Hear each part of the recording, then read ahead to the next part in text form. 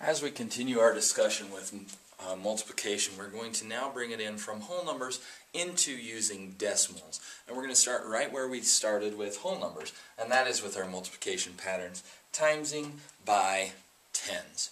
Okay. So as we look at this, 0.32 or 32 hundredths times 10.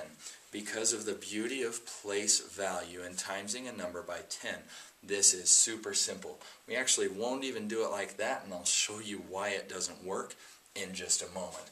Okay, so we have 0.32 times 10. I am timesing in essence. When I times by 10, I am just timesing by one place value. So, as we look at this, timesing by 10, the way that I remember is there's 1 0 in there, and so we move the decimal one place. Okay? 1 0 equals moving the decimal one place. The reason why I did it to the right is because I'm multiplying by a whole number. That number is going to get bigger. So 0.32 times 10, I move that decimal just one place. One place to the right because I'm multiplying. Now, if you're thinking about division, exactly, you're actually going to move it to the left when we're multiplying by 10, 100, 1,000, and so on. So now, if I am looking at 32 hundredths times 100, there are 2 zeros. So I'm going to move that decimal place 2 spots. So I can start right where it's at, 1, 2, and I put it there. So that equals 32 with that decimal. Now that's just a whole number. That whole number doesn't need to show off its decimal. We already know it has that invisible decimal, so we can actually just erase it. So, but we have it right there, 32 with the decimal. 32 and nothing simply equals 32 wholes.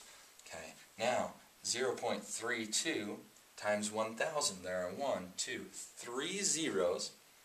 So when we're multiplying whole numbers with zeros, we add those 3 zeros onto the end. But this, we move the decimal place 3 times.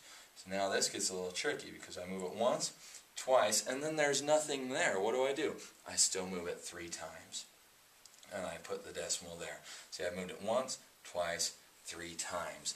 Now, because there's nothing there, nothing is basically the same as 0. So 0.32 or 32 hundredths times 1,000 equals 320. It started there, I move it 1, 2, 3, and I fill that in with the 0.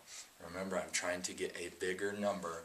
That's why I go to the right. If I go past all those digits, I can add in that 0, because it also works 0.320 or 320 thousandths equals the exact same as just 32 hundredths. So I could move it 1, 2, 3. If I want to start that way, then I just have 320. Okay. The reason it doesn't work with the algorithm, we start right here. 0 times 8 is 0. 0 times 7 is 0. This is actually the 10, so I have the 0 there, so I'm timesing 10 times 8, which is 80. So 1 times 8 is 8, and 1 times 7 is that. Now, ordinarily, we would look at it this way, and we would simply add 7.8, 7 and 8 tenths times 10 does not equal 780. If you're multiplying decimals, look at this. There's 1 digit past the decimal. There's 1 digit to the right of the decimal in this problem. In the problem, 1 digit after the decimal. Therefore, in the answer, there needs to be 1 digit after the decimal. If there are 2 digits past the decimal to the right of the decimal, there are going to be 2 digits in the answer to the right of the decimal. Okay? So however many digits are after the decimal in the problem, same in the answer. So I have right here, I add the decimal, there's 1 digit to the right of that, and that equals 78. Or I can do it the easy way and just be like, I'm timesing by 10, which means there's 1 0, so I just move it 1 time, and I get 78.